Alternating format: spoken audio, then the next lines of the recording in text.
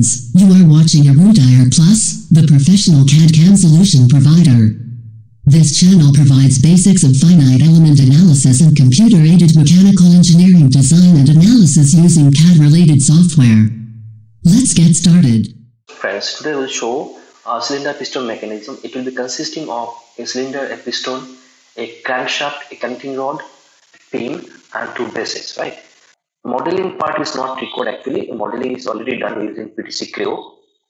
Our task will be to assemble these parts, and finally after assembly we'll go for mechanism analysis and this curve testing and other things will be done, right? Okay, let's get started.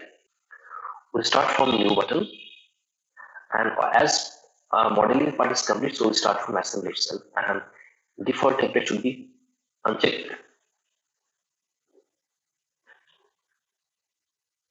We'll start from millimeter Newton second assembly design. Okay, right. So we'll start from assembly. Assemble. It was saved in the desktop by the name of folder Creo 5. We'll open it first. Of all, we have to open the base part. Open it. This is the base.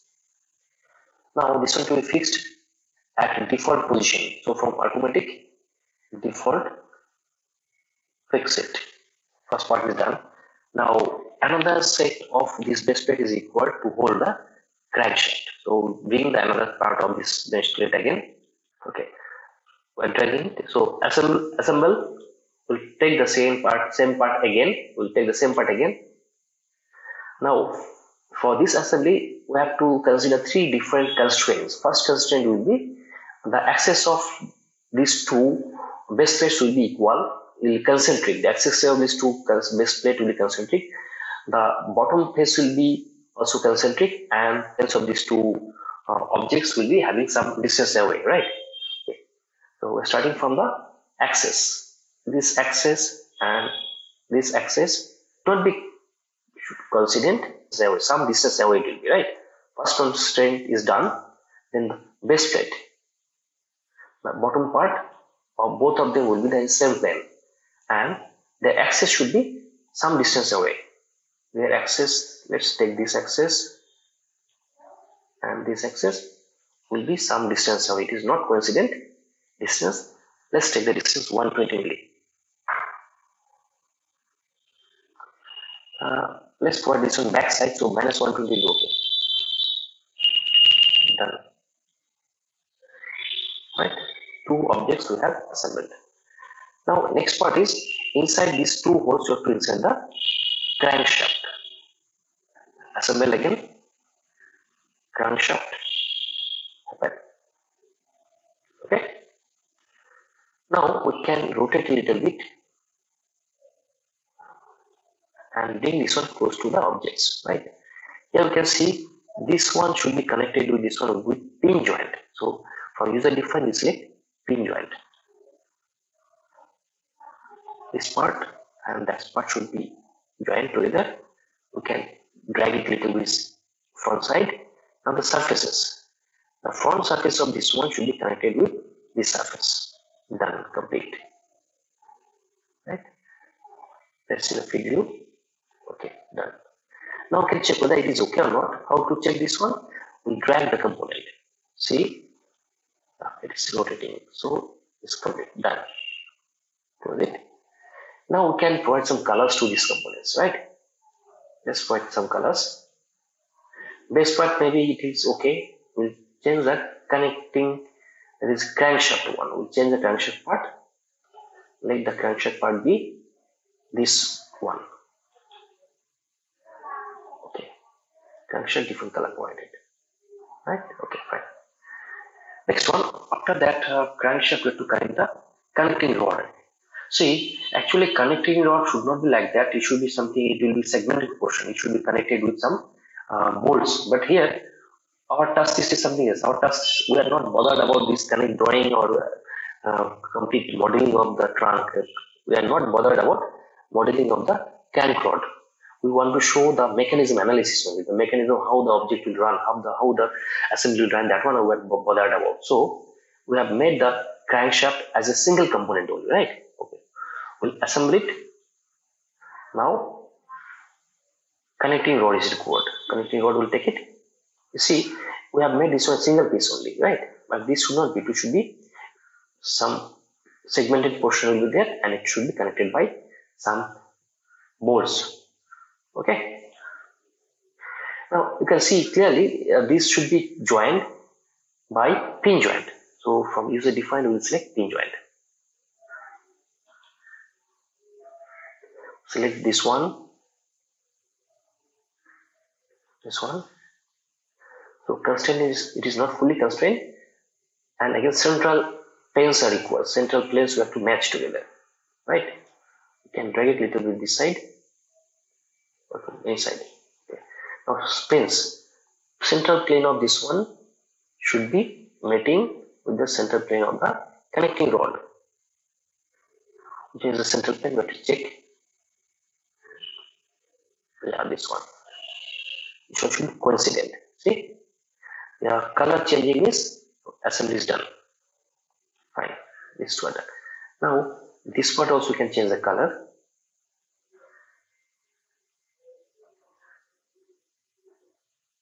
Okay. Yes, okay, no need of changing color. So, okay, let's provide some color to this one. Let's provide this color to that one. Or this color. That is different. And these two we can provide a little bit different in bases. So the bases and color should be a little bit of dark, will be better one.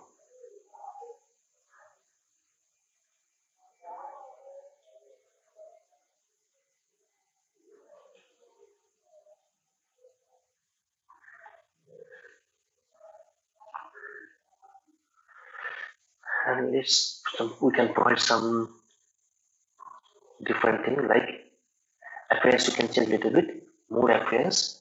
We can make a little bit transparent. So reflection should be there also, and intensity a little bit high, and ambient also.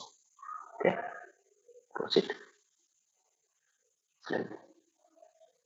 Okay,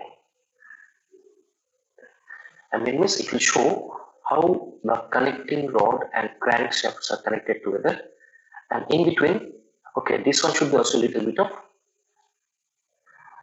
transparent. Should be, this one should be a little bit transparent, right? Okay.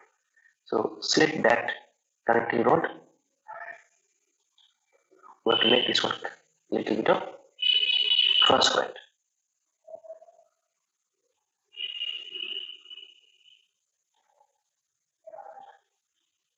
Okay, fine. Transparency means it will show that inner or the meeting parts in better way, right? Next part, we have to fit the piston here, and piston should be connected with the pin.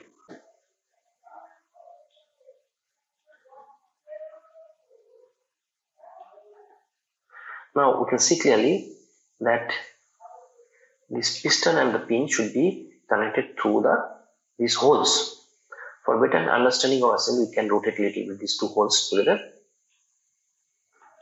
Field view. Okay. Now these two shall be connected with pin joint. Select pin. This one. This one. Pin connection. Next part, it will be the axis. Right.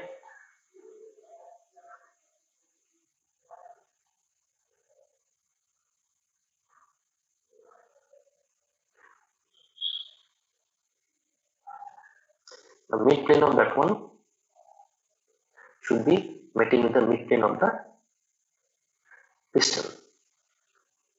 Complete. Okay, right? This is complete.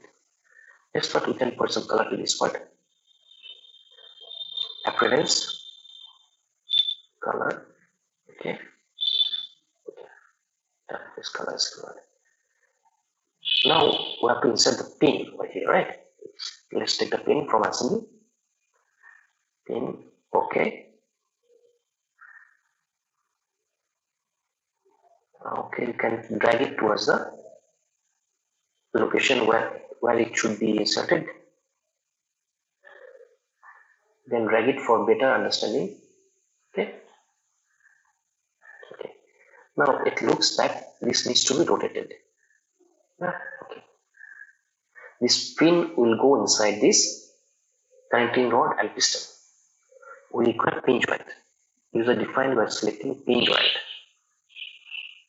Now this surface and this curved surface should be meeting. Right? Okay. Next part, we can drag it a little bit outside. Next part, we can say that mid plane of this one should be connected with the mid plane of the piston or this connecting rod. Right? So the mid plane, here also mid plane is there. Mid plane of this piston will be coincident. Connecting definition is complete. So it's completely done.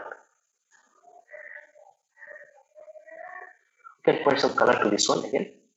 Let's provide some color. Red color is provided. Red is not good one. Let's provide some dark color. Let's take the cylinder. Okay. Let's rotate it a little bit. Our plan is to put the cylinder horizontally. And inside this one, the piston will be moving to and fro. Right? It will like that only. So for that, these two should be also connected in the same plane. It will be concentric also, right? Okay. Now, first part is we have to connect these two with cylinder connection. Cylinder, this one should be connected with the cylinder. Okay. First constraint is filled up. So we can rotate a little bit this side, inside or outside. Okay. Okay. Now two more things are required. That means this cylinder should be fixed at this position. That means from vertical, also from base surface some distance away, and from this surface also some distance away there. We need some constraint or placements. New set. We have to fix this one as a general one, and we have to fix a distance between these them. First, the distance from here to the base plate. Ready? Let's take the distance equal to 120 milli. Let's see why it is going. 120 is very high. Let's take it a little bit less, maybe 90 milli. 90 milli is completely accommodating. Okay, not complete. Another constraint is required. That means some from the base surface it will be some height away, right? Again, new set is required. It will be general. So we have to fix the distance. This one should be fixed some distance away on the base plate, right? So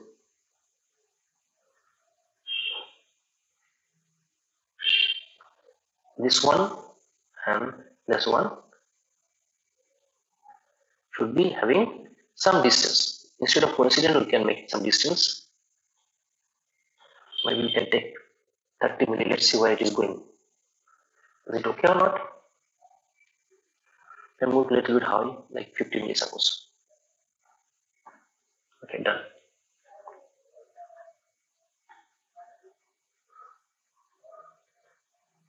I think both are in the same plane, right? Okay. That is adjustable. That is not an issue at all. Okay. Okay. Now what we'll do is we'll all these axes and planes will remove it. And select this. Okay. Let's see. It is running properly or not. By dragging, you can see. Okay, fine. It's moving. Okay. Now one thing we can do here. The thing is. This cylinder part we can make it a little bit of transparent. It will show perfectly. Again, cylinder can move a little distance away inside. How to do it? We'll take the cylinder part, edit definition. The distance was 90, we'll make it a little bit less. Maybe we'll make it 70. And it will regenerate it, it will go inside. Okay. Next part, we have to make this one little bit of transparent. From appearance, we make this one white color. Okay, now we will make this one transparent. So more appearance, we'll make it transparent. It will be shine also. Intensity also little high. Close it. Okay, done. It's transparent. So inside this one will be rotating, right? You can see if you drag it, see how it is working. Okay. Close it. We'll see it again. Put it horizontally. We'll put this one horizontally. From front plane, you'll see this one. Okay. Now by dragging.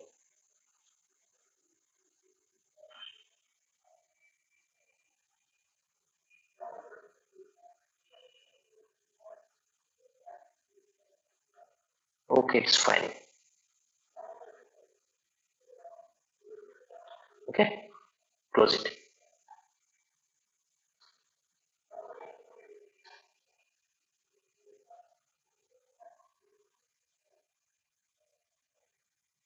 All the colors are appearing same. Little bit changes will be better one. Let's provide this one a little black one.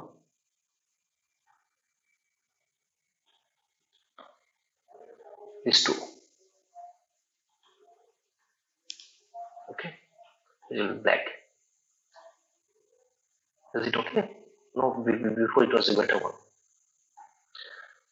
We'll make this one a little bit transparent, that will be better.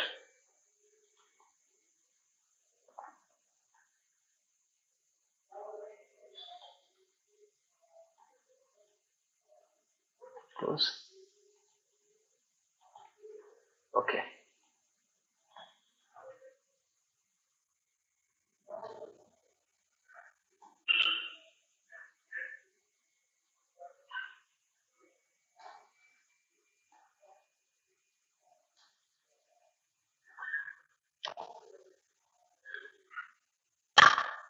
Assembly part is complete. Now we have to run this mechanism, right? So how to run this one? First of all, we'll save this part.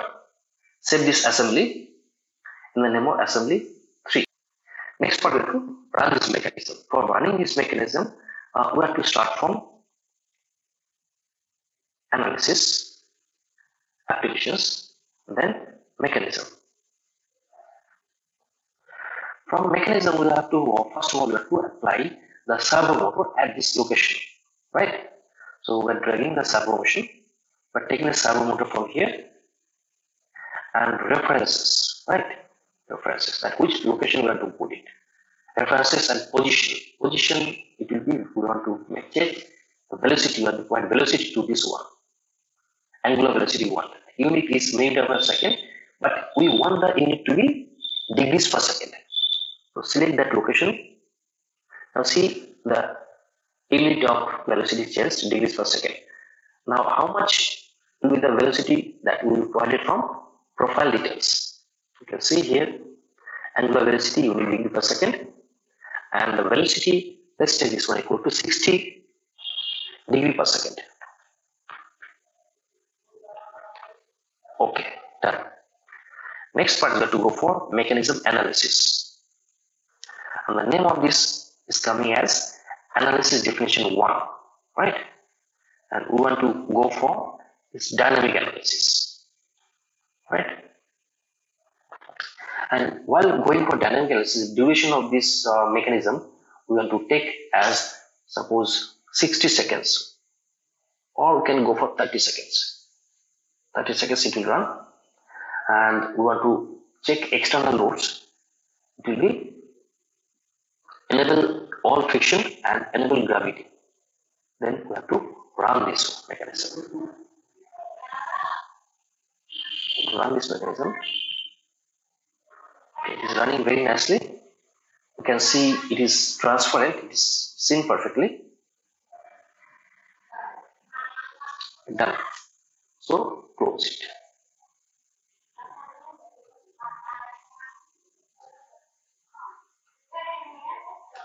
Now what we want to do is After mechanism running, we have to make a film or video of this mechanism running. That can be done from playback. Running the playback, here the frame rate we can make it more. At the same time, we can make the speed also more. And let's see how it is running.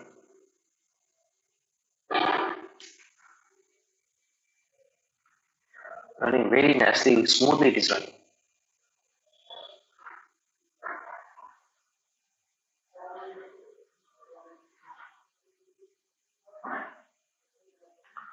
Stop it. Then capture. While capturing video, the different formats are available. Here it is MPEG format is there, also AVI format is there. We'll take AVI format, and here width is 1640 by 299. We can change it as per our requirement, and frame rate is 25 frames per second. We can make it 30 frames per second also, right? That will be better. More the frame rates, better will be the drawing, better will be the movies. Take 30 frames per second. Okay, so movie is being generated right now. After the movie is finished, we will go for analysis. In analysis, we can find out velocity, acceleration of different parts or different positions, and we can plot it. At the same time, you can go for curve tracing of any specific point, how the points are moving. That can be shown using a specific curve. Okay, capture is done. That means movie is made already, right? Close it. Next, we have to go for analysis, right? That is coming for measurement. Field view, can move it a little bit this side, because here we are to run this study. Okay.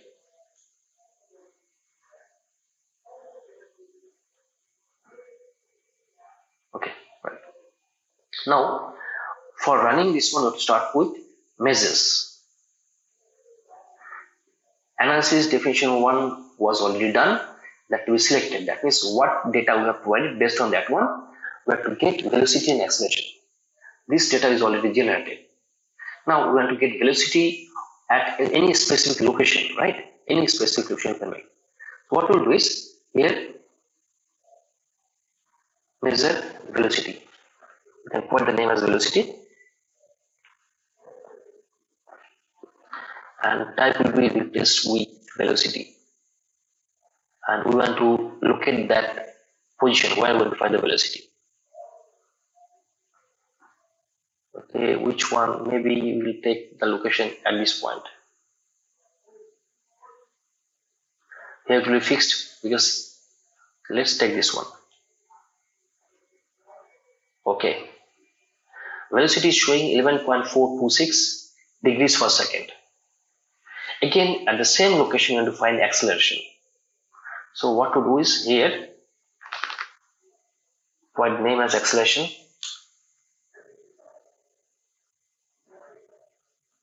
We have provided the name as acceleration. Now position should be replaced by acceleration, and we have to select that location. This is the location. Okay, you can see the acceleration is 7.6 degrees per second square.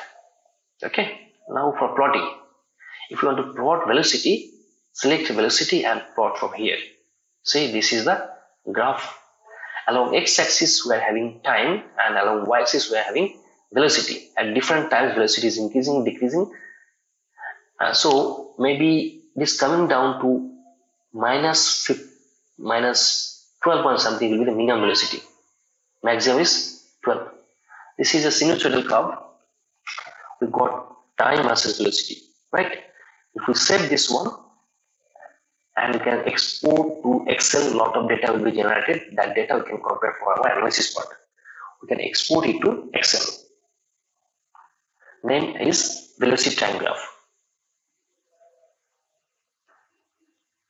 Velocity versus time graph.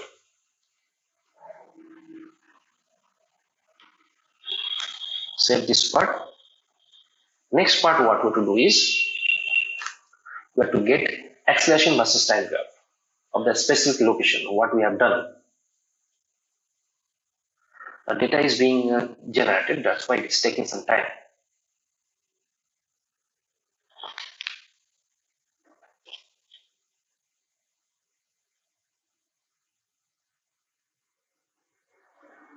Okay, done.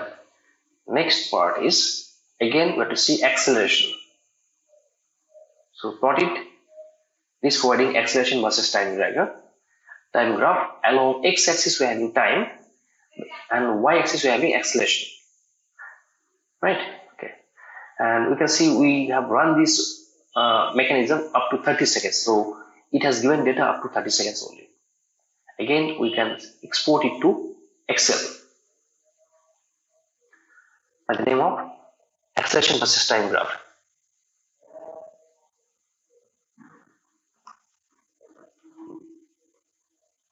Acceleration versus time graph, we are saving. This data is being exported to Excel, okay, and all will be saved in our folder what we created before at the desktop by the name of Creo 5. Okay. Now another thing, if you want to plot both this acceleration and velocity together, what to do? Control select both acceleration and velocity and then plot the graphs. It will show both velocity and acceleration, right? So in this way you can have better kind of like analysis and compare velocity and acceleration together.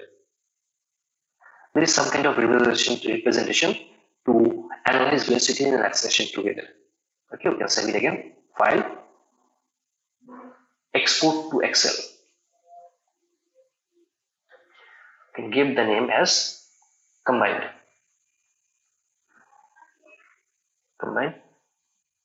Well and acceleration plot.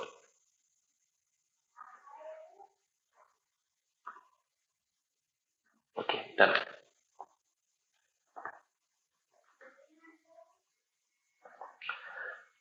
And another thing we can do, if you want to plot these two separately, so from here graph measure separately, to both plot both separately. Here it is. So top one we are having, top one is acceleration versus time and down one is velocity versus time, right? Again also you can save it and export to Excel by the name of separate graph. This data will be required for analysis. Now finally we have come to an end, and here we can do one thing, we can do curve tracing part, right? So on a specific part, how it will move, that can be done from analysis here. Analysis, trace curve. Now first of all you have to select that definition 1, analysis definition 1, which one we have already done. Next one we have to select the location, right? Why we want to find the tracing of the curve, that location we want to select. Because this is fixed, this is not moving, only the moving part is here, right? To select the moving part.